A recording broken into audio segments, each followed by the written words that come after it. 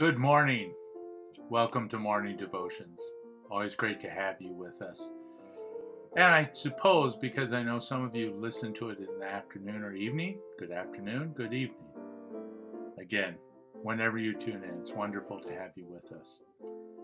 As you know, we are in the middle of the series as we begin 2021 of finishing well and starting strong.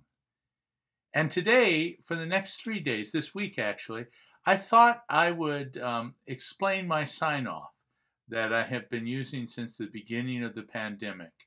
And that is, of course, be hope filled, stay strong, and God bless. Don't turn off. I'll say it at the end too. But I thought I'd take each one of those phrases and talk a little bit about them.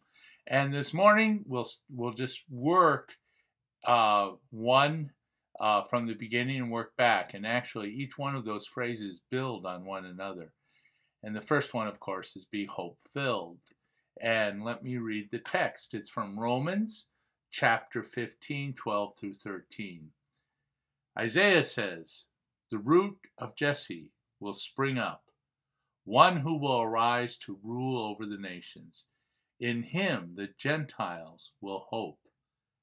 May the God of hope fill you with all joy and peace as you trust in him, so that you may overflow with hope by the power of the Holy Spirit." Paul's prayer for the Romans is my prayer for you. May you overflow with hope.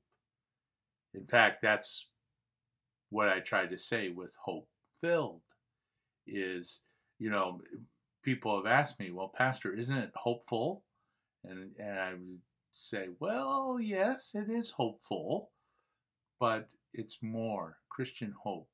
It should overflow in you as you get to know your Lord. And that's why at the end I say hope filled. I hope, it's hard not to use that word, that you are just simply overfilled with hope, and that leaks out your pores, and that people see it and become hopeful also. Now, you might think that's kind of ridiculous, Pastor. First of all, I'm not an optimist. I'm much more of a pessimist. Well, hope is different than optimism. And I'm reading a book right now called The Biography of Paul by N.T. Wright. And he gives a definition of hope, or at least the way first century Jews in the early Christian church looked at hope.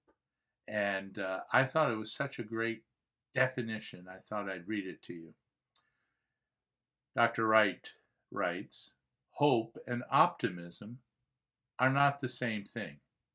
The optimist looks at the world and feels good about the way it's going. Things are looking up. Everything's going to be all right.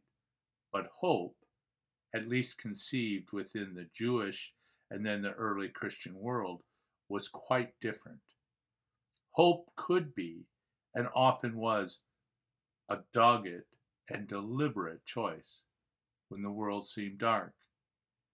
It depended not on a feeling about the way things were or the way things were moving, but faith in the one God. This God had made the world.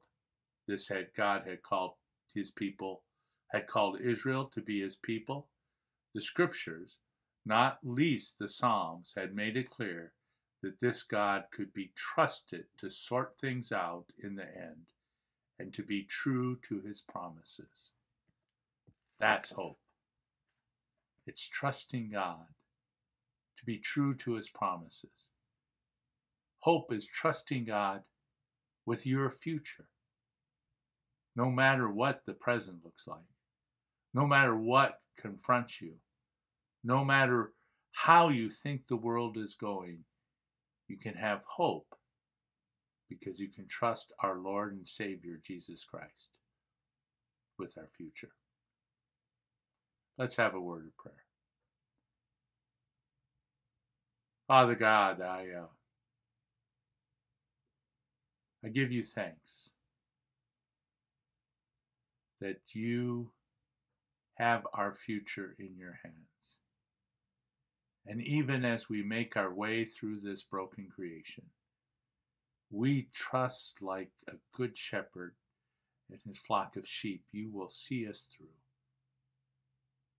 And that's our hope. In your name, Jesus, we pray. Amen. Well, be hope-filled, stay strong, and God bless.